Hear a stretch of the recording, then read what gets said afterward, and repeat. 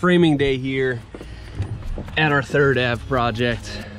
We got all the joists going in today. We were able to actually get the beam installed on Friday. So joists are ready to go. We'll get the guys started on that. And by the end of the day, we should have most of this together.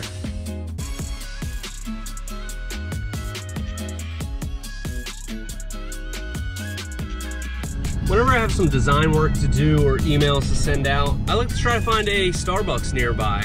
Nice little chill environment to work in, free Wi-Fi. You can also get free Wi-Fi at McDonald's, but I feel like Starbucks is a little more conducive to getting work done. So heading to Starbucks, work on some designs, send out some emails to some clients, and get caught up on some stuff. The job is in very capable hands right now, and I'm sure when I get back, they're gonna have a lot done.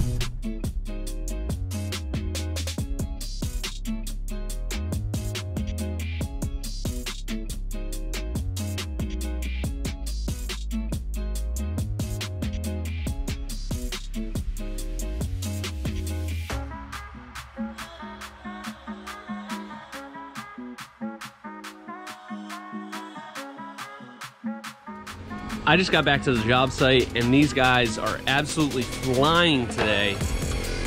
Couple hours. They got the whole thing pretty much framed up. Starting to work on some blocking. So it's coming together a lot quicker than I thought even. And by the end of the day, we'll definitely have this wrapped up.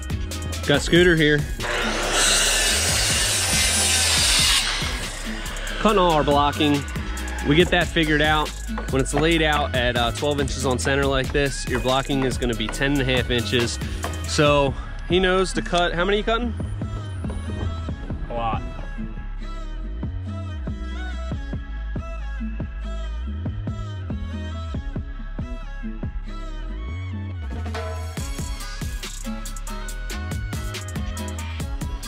I know I've explained many times our process of ordering the joists according to size so that it eliminates most of the high points and low points on the deck.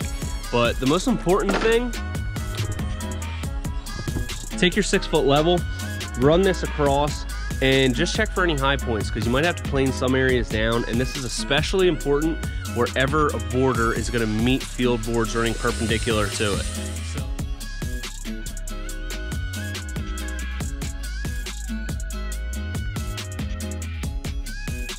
How'd it go today, Scooter? Oh, good, dude. You know, they are animals.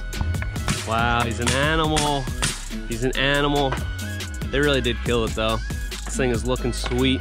It's pretty large, but once we get the patio in here and the pergola, this is gonna be like the ultimate outdoor living space. It's gonna be spectacular. That's pretty much it for today. These two guys killed it. No Pat today. I was out most of the day working on designs and stuff, so for just 2 of them, these guys killed it. Whole thing's ready to go. It's starting to look like something. Check out these drone shots. We'll see you tomorrow.